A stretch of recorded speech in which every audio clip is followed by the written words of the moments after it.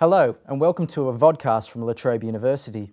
I'm Trobe University's resident Time Lord Matt Smith, and with me today is Dr Gillian Shepherd, a lecturer in Ancient Mediterranean Studies at Trobe University. We'll be discussing the street life of Pompeii, how the people lived, how they worked, and the kind of things that they did in their day-to-day lives. We'll start with a bit of context about Pompeii. Where was it and why is it significant to us? Pompeii was an affluent town on the Bay of Naples. It was a relatively short distance from Rome, but it's in the area of Campania, which now is a very built-up part of Italy, but in antiquity was a very lush, very fertile area. It was a place that could produce several agricultural crops a year. It was very good for viticulture. And a lot of Romans would have their big, wealthy houses here. But there are also a number of towns like Pompeii. And of course, all these places were in the shadow of the volcano Vesuvius, which the ancients realised was a volcano, but it had been dormant for so long that they assumed it was extinct. And of course, all that changed in AD 79. The exact date of the eruption is debated, but the date that we usually go with that's in our most reliable source is the 24th of August, AD 79. So around about lunchtime, Vesuvius started to erupt and it buried Pompeii and all the surrounding villas and towns. So this is a picture here that we've got of Pompeii with the temple there in front, and in the background you can see Vesuvius. So they had no problem building that close to a volcano, and in fact they actually built closer to that, didn't they? They did indeed, and one of the problems is people still build right on the volcano today around this area. But yes, the ancients really seem to have lined up their forum. You're looking here at the Temple of Jupiter, which is at one end of the Forum of Pompeii. And as you can see, it is perfectly aligned with that volcano. And if you imagine that volcano is much bigger, with one or maybe two peaks on it, before it erupted, then it really would have been quite a spectacular landscape. Okay, so we're discussing the streets of Pompeii today. And what kind of people were living in Pompeii? Well, unfortunately, the most we know about the people of Pompeii sadly comes from the very, very poignant plaster casts we have. People who died at Pompeii were buried underneath the volcanic material, and their remains essentially rotted, but because the volcanic remains had hardened around them, there was a cavity there which can be filled with, well, it used to be plaster, but now we use resin, and you create a very, very detailed image of that person. We think, though, from this sort of evidence and the other remains in Pompeii, that we're looking at a middle-class, affluent, mercantile population. There are some elite people in Pompeii, judging from the size of the houses. If particularly you go to the area of Pompeii known as Regio 6, there are lots of very big, very grand houses around there. But on the whole, the very upmarket elite Romans probably would have stayed out of crowded, rather smelly, busy, noisy towns like Pompeii.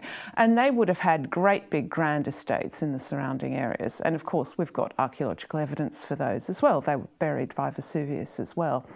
But nevertheless, we're looking at a busy, affluent place where most people are probably doing quite well. There's a lot of trade going on, there's fertile countryside. Pompeii has good access to sea and maritime trade. So it's probably quite a good place to live if you're a Roman. So if I'm on the road to Pompeii and I'm coming towards the outskirts of it, what would I see if I looked at the city? What would be before me? Well, one of our problems with the landscape at Pompeii is that it has changed radically due to the eruptions of Vesuvius. And one big problem is, of course, the eruptions with all the volcanic matter that has come out has pushed the coastline much further out. So in antiquity, Pompeii would have been a lot closer to the sea, and it might also have had a river port as well. We're not entirely sure what the route in antiquity of the Sarno River was, but that might have been important for Pompeii's trade access also. But if you're approaching the city from whatever direction you came in, you would walk through the cemeteries of Pompeii, because like any ancient city, the dead were buried outside the city, well away from areas of habitation, also well away from sacred areas. We're used to the dead often being perhaps buried in a churchyard, say, or in proximity to a church. The ancients kept the sacred and the dead a long way apart from each other.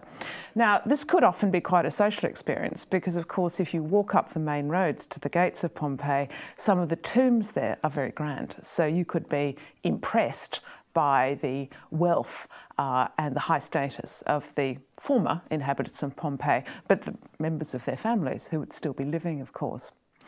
Also, as you approach the walls, you would see quite an impressive set of fortification walls that were also rather battered looking. Now, Pompeii is an old city. We think of it as the Roman city at the time of the eruption of Vesuvius, but its history goes way back, at least to the 6th century BC. And the walls of Pompeii were serious pieces of fortification, and they were needed from time to time. And that was particularly true during what are known as the social wars, which happened in the 1st century BC. And that was when Pompeii and a number of other cities in this part of the world were Socii, allies of Rome. And they rebelled against this, bizarrely not because they wanted to be free of Rome, but we think because they wanted to be more Roman.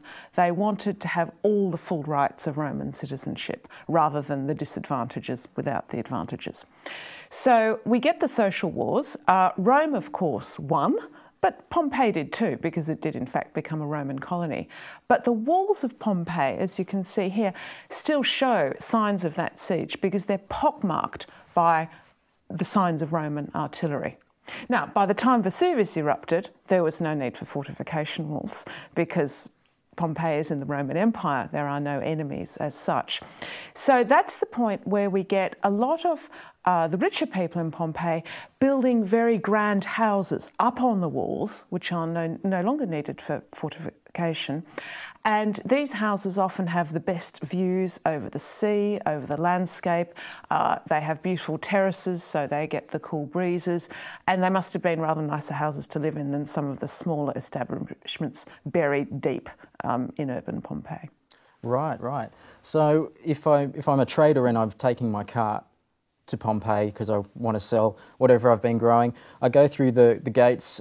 What's the layout of the city like? When I go through there, what do I see on the streets? Well, one of the advantages about a Roman town is that if you were coming in with your goods, and if you were traded with a cart, by the way, you could only come in at night. Roman towns were closed to wheeled traffic during the day. Is that just for street congestion? Yes, more or less, yes. Yeah. So you would have to wait it outside the gates until night fell, and then the big gate would be opened and you could bring your cart in. And then, because Roman towns are usually laid out in a grid pattern, the main gate, the main drag, would usually lead you somewhere like straight to the forum, somewhere central where you could conduct your business or find out where you needed to go. Now, Pompeii doesn't have an entirely regular layout. The area around the forum is actually a bit more higgledy-piggledy, which suggests that might be the very oldest part of Pompeii, and that is in fact where we find things like the 6th century BC remains. If you go further out in Pompeii, you'll find that the rest of the city is laid out on a grid pattern. And this is a system that the Romans probably got from the ancient Greeks, but they applied to a lot of their town planning. It's a very rational, practical way of organising your city. And these grid patterns were laid out certainly by the 4th century BC and probably rather earlier than that as well. But Pompeii inside its walls was never completely built up. We have evidence that there were still open spaces for things like vineyards or market gardens. So there was a bit of agriculture and open space inside the city as well. So tell me about the streets themselves. So they had cobbled surfaces, and there's indications that you could only go one way with the carts as well, isn't there? There is. If you have a look at the streets, you'll see that often they have quite serious wheel ruts in them. For example, like this one. Now, the study of the direction of the abrasion on these wheel ruts can tell us whether these streets had one-way traffic or two-way traffic, which I think is a fascinating insight just into everyday life in ancient Pompeii, because of course the streets are often really quite narrow. And of course, if you had wheeled traffic, you have to have a regular track on your cart. Those wheels have to be a set distance apart, because you're also not going to get through the other big street hazard in Pompeii, which are the stepping stones of Pompeii. Now, these are fairly regular features of the street and are quite important for really practical reasons. Now, the streets of Pompeii would have been awash with muck for much of the time. Pompeii has no underground sewage system. It does have a few cesspits, but essentially a lot of the rubbish would have thrown out into the streets. And so you really would have needed those stepping stones just to get across all this absolute muck that would have been in the streets. And you're essentially reliant on the natural slope of the streets and also the rainfall in order to wash away a lot of this rubbish. So I'm in my cart with its regulated wheel size and wheel distance apart. How do I find my way around the streets? Is it well signposted for this kind of place? Pompeii isn't signposted at all, really. When you go around Pompeii today, you'll see lots and lots of signs, but they are all entirely modern. We think that probably the way you found your way around Pompeii, if you're a stranger, was the sort of way that is actually often described in biblical stories where a stranger turns up in town. And that is, of course, some places, some streets might have had some kind of name. For example, we know from evidence from things like graffiti that what we call today the Herculaneum Gate at Pompeii was probably known as the Porta Saliensis, the Salty Gate, because it was near a salt works. But there's no sign on that gate saying Porta Saliensis. So when you arrived, you might have used a method that often occurs in biblical stories, but we use today, and that is simply to ask directions, and you would be given a set of landmarks that you might use. So 2nd Street on the right, past the great big temple, something like that. But what we also see in Pompeii are sets of little smaller images that might have been used as some kind of signposting system. So, for example, in this slide, you're looking at a street corner which has a modern sign on it telling us the Reggio number 3, and the block number, the Insula number 4. But below that, you'll see set into the wall a little terracotta plaque. Now, there are lots of these little plaques all around Pompeii, and they show all sorts of images, sometimes vegetation ornaments or faces, a lot of phallic ornaments as well. And we've got to remember that phallic symbols in antiquity didn't have the sort of pornographic connotations that they tend to today, and around the streets they would have been symbols of prosperity and fertility and virility. And that's one we're looking at here. It's actually a penis with legs. Right. Perhaps an unusual sign for us today, but not so unusual in the ancient world. No, mine's always trying to run away from me. So go up the end of the street, turn left at the penis with legs. Exactly, yes. Okay. And then it's 3 doors down on the right or something like that. So these could be used as ways of finding your way around Pompeii. And there might be other little signposts as well. Go past the penis with legs, and then when you get to the house with the Cave Canem, the beware of the dog mosaic, then you're in the right place. Right. So there was probably quite a sophisticated system of finding your way around. So we had the stepping stones before. How is water managed in the city? How is that distributed around the place? Well, the water management system in Pompeii is a very interesting one. We have a set of street fountains. Now, these are not an original part of the landscape of Pompeii. Up until the 1st century BC, the Pompeians would have relied on cisterns. They would gather water from their roofs and drain them into cisterns, and also wells for their water, which was probably not very nice water. We're in a volcanic area, so it probably would have been quite sort of sulphurous. But in the later part of the 1st century BC, Augustus, who was ruling the Roman Empire at the time, built an aqueduct, the Aqua Augusta, and he built it, actually it was going to Misenum, which is north of Pompeii, where the imperial fleet was stationed, and his aim was to provide the imperial fleet with more high-quality water. But Augustus very conveniently put a number of spurs onto his aqueduct as well, and one of them went to Pompeii. So from the later part of the 1st century BC, Pompeii was also supplied with aqueduct water. And that's when we get these street fountains being built. And they flowed continuously.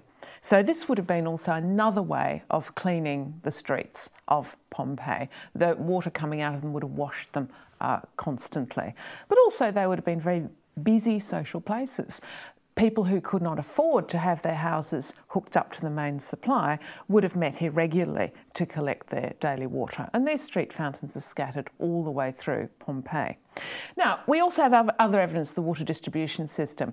The Aqua Augusta came into Pompeii in the northern part of the city, at the highest point of the city, and the water was stored in what's known as the Castellum Aquae, which is a great big water cistern. And the water came into this cistern at very high pressure, and from there it was distributed throughout the city. Now, if you look at the Castellum Aquae, it has 3 outlets at the bottom of it. Now, this is something of a mystery because we'd like to know more about the piping around Pompeii to work out exactly what happened to the water when it left the Castellum Aquae. Now, there are a number of possibilities. One is that these 3 outlets could simply be piping to 3 different sections of town, and then the water is redistributed from there. The other possibility is that each outlet supplies a different type of water source, and those 3 types would obviously be the public fountains, the houses that were connected to the main supply, and also the bathhouses, because of course public bathing was a very important Roman activity, a social activity as much as a hygienic one. Now, that has a practical advantage in that if you've got a water shortage, you can shut down the public baths and also the supply to private houses and simply keep the essentials, the public fountains, open. On the other hand, with a system like that, you've got to duplicate a lot of piping around Pompeii. So it'd be interesting to find out a bit more about where the pipes actually went in Pompeii to work out how the water was distributed. But it was a big advantage to the Pompeians to have better quality water and more of it as well. So how did they get rid of the water that they didn't want anymore? Or... Well, Pompeii didn't have an underground sewage system, and so a lot of it would have been used to flush down the streets. If we go to somewhere like Herculaneum, Herculaneum did have quite a sophisticated underground sewage system, and you're looking at a street in Herculaneum here, which you can see doesn't have all those wheel ruts and doesn't have as many stepping stones as those in Pompeii. The stepping stones weren't perhaps quite so necessary because there wasn't so much muck in the streets. As far as the wheel ruts are concerned, there are several possibilities there. One is that we're looking at a rather more upmarket area of Herculaneum here. Perhaps there wasn't so much wheeled traffic. The other is a much more practical reason, simply that the streets were repaved more recently before the eruption of Vesuvius. But we do have quite a sophisticated underground sewage system there, and you can see also a view here down into that sewage system. And fairly recently, over 700 sacks of waste from this sewage system have been excavated, and they're going to prove absolutely fascinating in terms of things like the diet of ancient Romans around the Bay of Naples. And also, because the detritus has sort of accumulated in piles under particular buildings in Herculaneum, which had access chutes to the sewer, we can also correlate the sort of waste that came out of a particular establishment, perhaps with the function of that place. So, for example, the sort of household waste you get might be different from the waste you might get from some sort of industrial establishment. And you can also tell maybe the people under the rich house what they're eating and how much better it is than the people under maybe the poorer houses.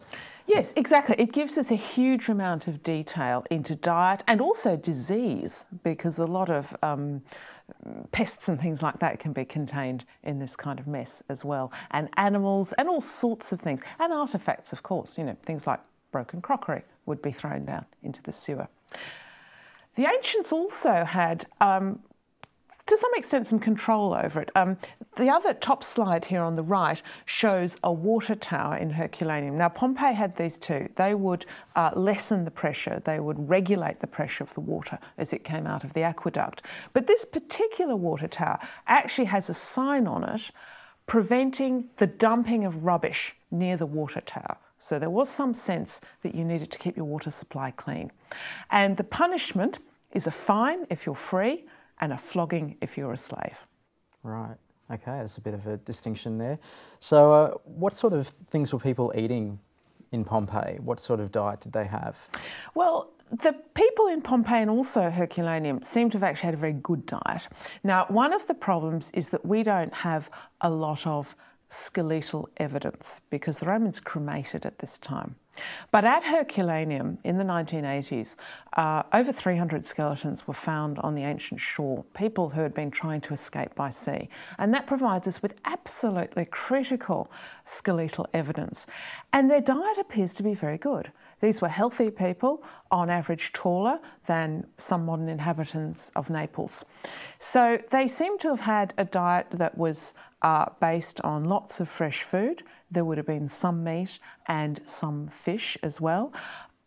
The area of Campania, as I said, is extremely fertile, so it would have been readily available. But these are cities with good trading systems as well. So they would have got exotic goods in from further afield, from all over the Roman Empire. Expensive goods like, for example, pepper, which was one of the most expensive and exotic spices in the ancient world. Now, we have some evidence also of where you would go to buy your food. So, for example, this is a view of what is known as the Macellum, or the built marketplace in Pompeii.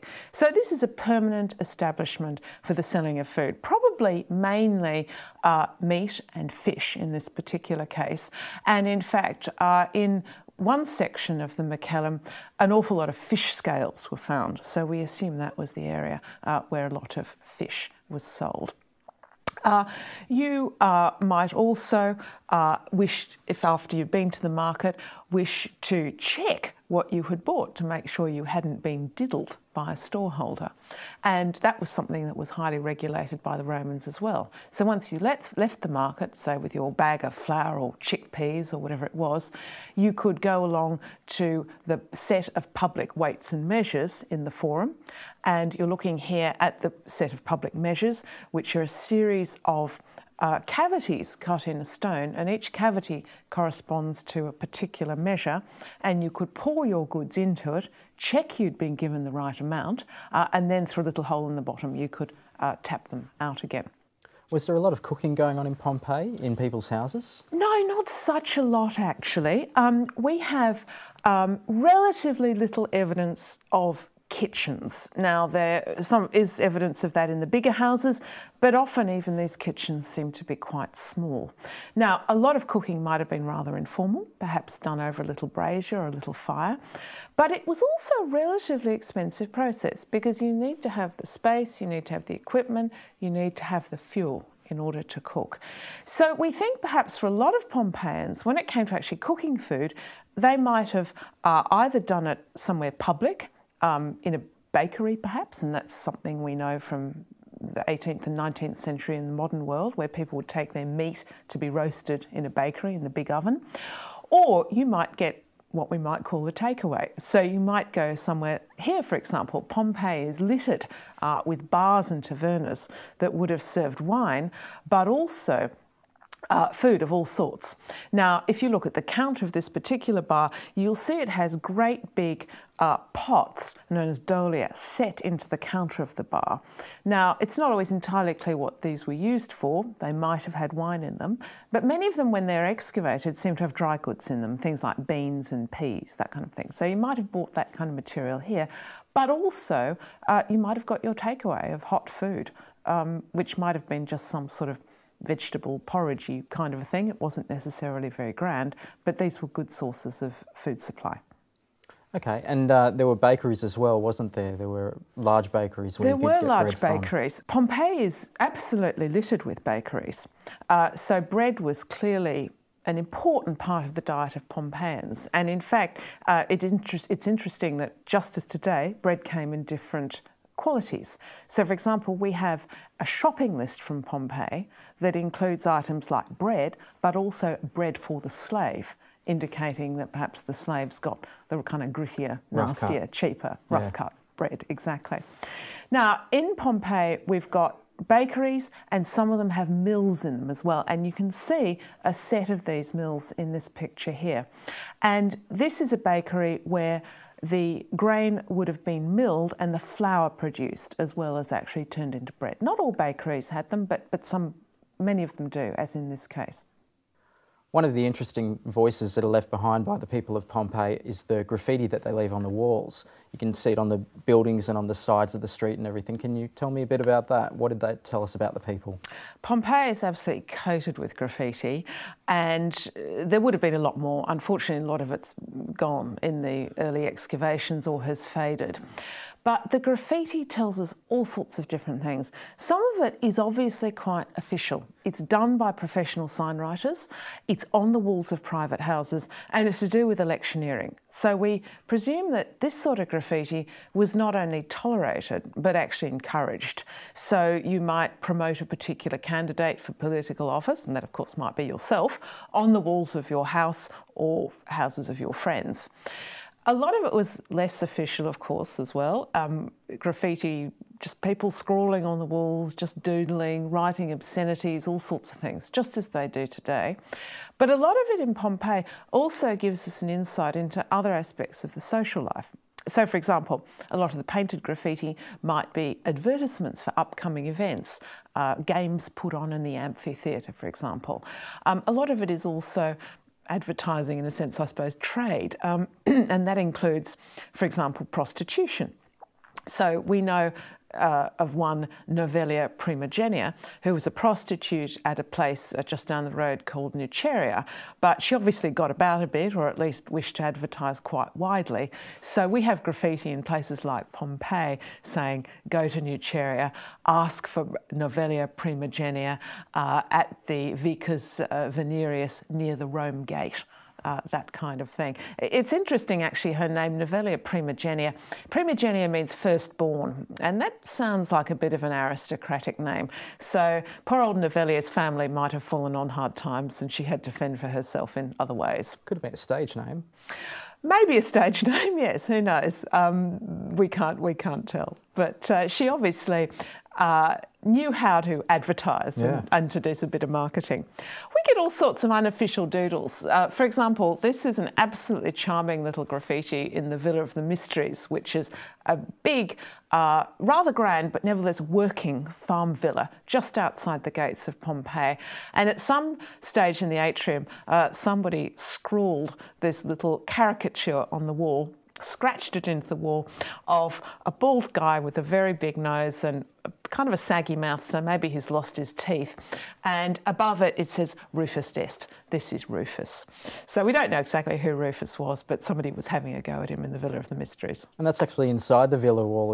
It's on one of the internal walls as well. It is inside the villa wall. It's only very tiny. You have to look closely, but it is. Now, quite who did it or what the owner might have said, we don't know. Maybe they were planning to redecorate, so somebody was just having a bit of fun before they repainted the atrium. But we get all sorts of things at all sorts of odd places. And in fact, some recent studies have looked at the height of the graffiti in Pompeii, and there's some of it that is at a very low level on the walls, which might suggest that it's actually been done by children, not adults. So tell me about the brothels in Pompeii, which is another aspect of life, and were there a lot of them around the streets of Pompeii? One of the problems with Pompeii is calculating the number of brothels, and depending on which study you're reading, you'll have anywhere from maybe about 9 to 35. Now, part of that problem is how you identify a brothel in the first place. There are some structures that are clearly brothels, but others might be just little one-room structures off the street. Maybe they've got some kind of built-in bed, but is that a bench? Is it where a poor person lived? Was it some little kind of workshop? We can't always tell. Of course, you don't need a purpose-built structure for these kind of activities either. So we hear, again, from a lot of Roman texts that prostitution might take place in secluded areas, like outside the city gates or around the tombs at night, somewhere like that.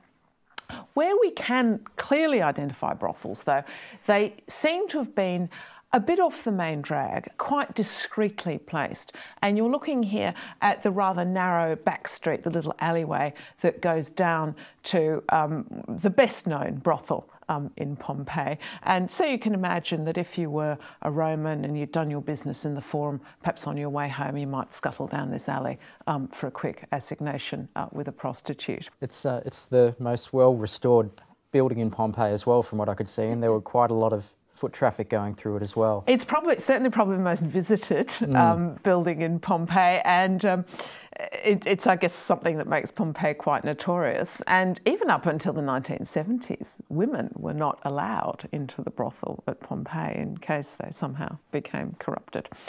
But this is quite clearly a purpose-built brothel. Through its design, it's got a bunch of small cubicles with built-in beds. They're rather uncomfortable-looking concrete beds now, but they would have had mattresses and cushions and so forth on them. And there are some inspirational pictures as well that describe the sexual acts quite clearly. So there's no doubt that we're in a brothel here. And the Romans were really sensible about prostitution. They knew it was going to happen, so they regulated it. You had to register with the aediles, with the magistrates, if you're a prostitute, and you also had to pay taxes. Now, Pompeii, those taxes were judged by the sexual act, and they seem to have been on a sliding scale from 2 asses to 16 asses. And when you say asses, what sort of audit's going on there? Oh, an ass is a very small denomination. It's a small coin, a small amount of money. Denomination, yes, right, it's okay. a denomination. Okay. Yes, yes. One wonders how on earth you filled out your tax return if you were a madam of a Roman brothel, or indeed how the aediles, the magistrates, audited your tax return. But as I say, the Romans were always keen to gain income from anything they could, and they were sensible about this, so it was taxed. And also, in Roman law, an affair with a prostitute was not adultery. It was something separate. Now, this meant that prostitution, in many ways, was quite important for the Roman social fabric, because men could go to a prostitute, and while that wasn't exactly condoned, it was frowned on to an extent, but it wasn't absolutely socially unacceptable. Far, far worse to have an affair with, say, the wife of one of your peers, which could really disrupt the social fabric of the Roman world.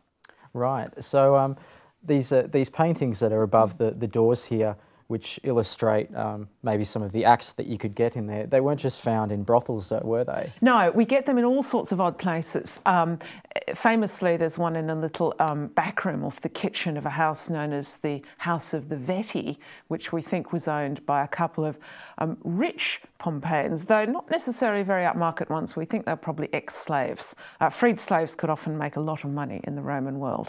But perhaps the most notorious set of pornographic images comes from a rather elaborate, really rather upmarket looking set of baths just outside the Marine Gate at Pompeii, known as the suburban baths.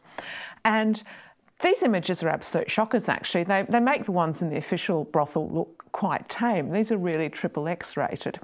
And there's a big debate as to what might have gone on in these baths. Did it operate also as a very high-class brothel, or are we looking at something else? And if you have a look at this image here, you've got a row of sexual images at the top that show all sorts of things, threesomes, oral sex, the works. But below that, you've got what look like a set of boxes with numbers on them. And these images are in what's known as the apoditerium, the dressing room of the baths. So we think there's probably some kind of locker arrangement here. And this might have been some kind of Roman joke, a way of remembering which locker number you'd left your towel in and your day clothes. You know, oh yeah, my locker is the one with the 2 guys and 1 woman, you know, having it off together. Yeah, yeah. So it's like when you park your car now in a car park, you parked in orange too. Exactly, yeah. Exactly, yeah. A way of remembering. Or how small children, when they go to kindergarten, can't remember the hook number for their coat, but they have a little dog picture or something. That'd make you remember. It would, it would. Okay, so what about the more conventional sorts of entertainment? Well, that would have been conventional back then, but things like there's a big arena in Pompeii. Tell me about what would have been going on there. Pompeii's got a great amphitheatre, and in fact it's our earliest extant amphitheatre. It was built probably in about 80 BC. Now that's when Pompeii became a Roman colony, and we get Roman veterans being settled at Pompeii. So there might have been an extra need to make Pompeii look more Roman and provide Roman sorts of entertainment. Up until about this period, we think that the sorts of events that went on in amphitheatres were either held somewhere else in some other public space, Forum for example, or that amphitheatres might have been temporary structures. But then we start to get these permanent ones. And the Pompeii amphitheatre is a relatively simple affair, but you can see here from the slide we've got a big oval-shaped arena surrounded by raked seating. And this was the venue for some of the sort of yuckier types of entertainment that the Romans seem to have enjoyed. And that might be staged wild beast hunts, it could be execution of criminals, it could be gladiatorial fights, and that would involve gladiators who were slaves but also trained fighters pitted against each other, often in a slightly unfair kind of a way. They'd be given weaponry that was very different, for example, just to spice it all up a little bit. And these would be affairs put on often by the rich inhabitants of Pompeii in order to gain political favour and popular support. And they might have not just a very fancy set of gory games, but also add-ons. For example, what's known as a velarium, an awning, might be stretched across the top of the amphitheatre to provide shade. They would squirt the spectators with perfumed water in order to cool them down. So lots of added extras to these things. And this would be a way of making yourself popular in Pompeii. And indeed, even building the amphitheatre was a way of doing that. This particular amphitheatre was built by two of the top magistrates in Pompeii, who went by the splendid names of Gaius Quinctius Valgus and Marcus Porcius. And they built this amphitheatre, and we know this from an inscription which spells out not just their names, but also how they paid for it, de sua pecunia, with their own money. Now, we don't always know who designed a building like an amphitheatre, but we usually know who paid for it, because it was literally writ large on the building. So these sorts of structures and what went on with them were absolutely essential, not just to Pompeii, but to Roman life all over the Roman Empire. And of course, if you're using these things for political and social effect, you can't put on a set of gladiatorial games that isn't as good as the one that was on last month. So the whole affair snowballs and they become more and more elaborate and more complicated. But as always, the Romans never lose sight of the social fabric. Augustus introduced something called the Lex Julia Theatralis, the Julian theatre law, and it's something we think applied to amphitheatres as well. And it meant that depending on your social status, you had to sit in a certain position in the theatre or the amphitheatre. So the posh people got the best seats at the front, the middle classes got the seats in the middle, and the slaves, and it has to be said the women also, got the worst seats right up at the top. That tends to be the way that they're structured now in big stadiums. The people who can't afford it tend to be further up the back in the nosebleeds. It still happens now. It absolutely does. Although, if you can afford it, you can still access the posh seats. Yes. In the Roman world, your status meant you couldn't access them. So what I'm getting from Pompeii is that while it looked different and while there wasn't as much technology, of course, as there is today, it was really the people themselves were a lot like the people now. There hasn't been a lot of change for how people live and how people worked. I think in many ways it's fair to say that. We've got to be a bit careful about imposing our modern ideas and our modern views on the ancient world. And I'm always reminded of the very famous opening line to the novel The Go-Between, the past is a foreign country, they do things differently there. And that's absolutely true. On the other hand, just every so often, we get these little insights which show us that really human nature hasn't changed that much.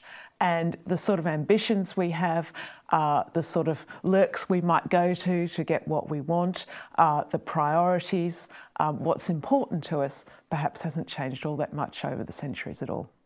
Okay, Gillian, thanks for your time. No problem. Thanks, Matt. This lecture also runs with the Roman world, which is a subject that runs on iTunes U, and Gillian will be giving a lecture in that on a bit of the higher life in Pompeii as well. I'm Matt Smith. Thanks for your time today.